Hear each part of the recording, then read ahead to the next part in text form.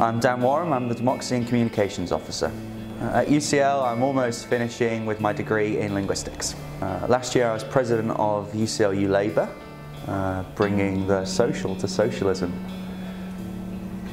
So my role this year is partly to deal with the communications of UCLU, so that's the emails you get, it's the posters you see, all those sorts of things, I deal with those. And on the other side of that, it's democracy, it's our general assemblies, it's our elections, and I'll run all those and hopefully get you involved. My main objective for this year is to really improve the general assemblies that we're going to have this year, so get people along, get people submitting motions, get everyone voting on the direction of the union for the year ahead. The first general assembly of this year is the 15th of October. The thing I would change for students is a more general point, and it's about free education. I would have education be free and subsidised by the state for all students.